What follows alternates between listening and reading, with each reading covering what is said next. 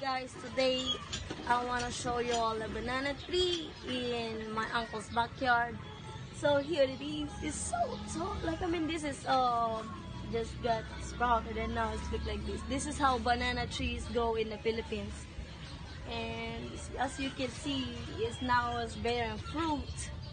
And this is what they call the small banana. This is the tundal. This is tundal, lakatan. It is a lakatan. They call lakatan in the Philippines. And this, as you can see, this is just a small, like it is like a dwarf banana. But even though it is dwarf, the fruits is huge and they get a lot. Maybe in one thing is about like got 20 in one of these.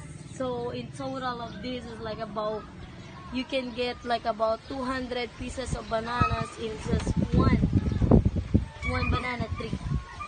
So as you can see, we had banana siblings over here. Is what they called, I guess. So this is the banana siblings, and they had a lot. I guess my uncle will go on beach or will transfer them in another place to put in. And then this is the rest of the bananas. This is just the small ones.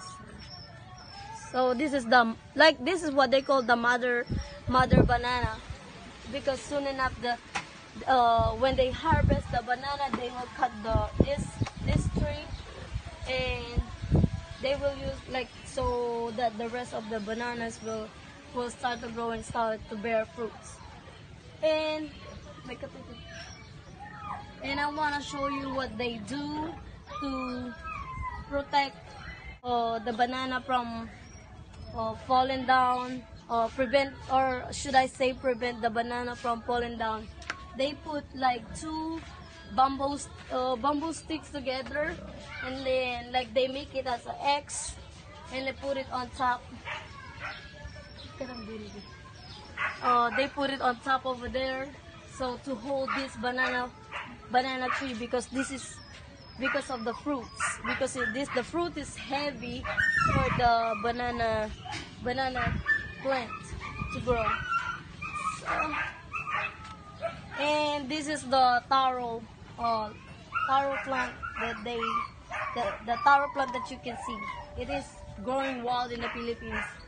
So I think they put them together because it is a nice plant combination. So that's yes, as I was saying, that the banana tree and the taro is a combination together, because they are the taro is like growing on under, this is like a root thing, and then the banana will grow as a tree.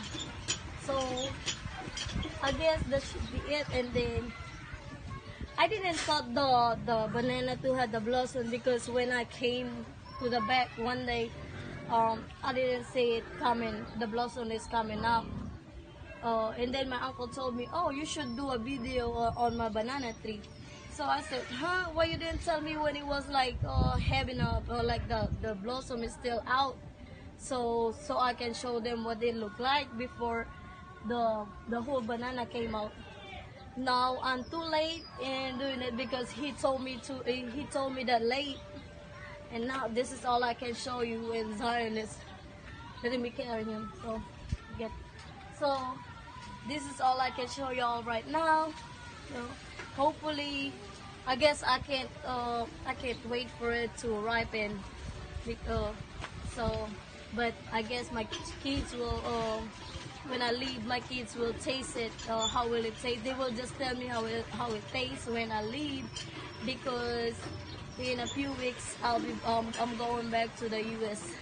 So thank y'all for watching, and hopefully we'll see y'all again, and grow.